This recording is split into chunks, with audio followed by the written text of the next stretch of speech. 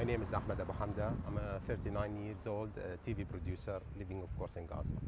Ahmed, how does it feel like to be trapped in Gaza? It's an awful feeling. You feel paralyzed through the life here, especially under the siege, this critical siege from the Israelis on Gaza Strip, because you can't be free. You don't have your freedom. You cannot leave. You cannot live normally anyway. Would you leave Gaza if you could, even if the circumstances were better? I think I wouldn't. Gaza is a nice place to live in, but the problem here in Gaza is the siege, which is killing all the sides of life here in Gaza City, or Gaza Strip in general. What is the worst thing about being in Gaza? Being locked and trapped in Gaza, yeah, that's all. And how does that affect you?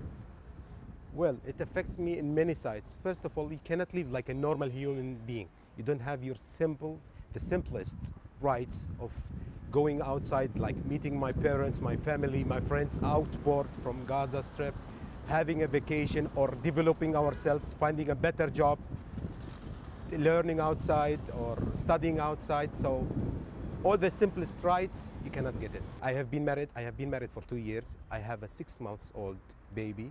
And my parents, they never saw my baby, neither my wife from that time. Because they live abroad, they live outside Gaza. They live outside of Gaza Strip. They cannot come in to Gaza, and I cannot leave Gaza Strip. So if you were not in Gaza, where would you like to be? I think I'd prefer to stay in Gaza.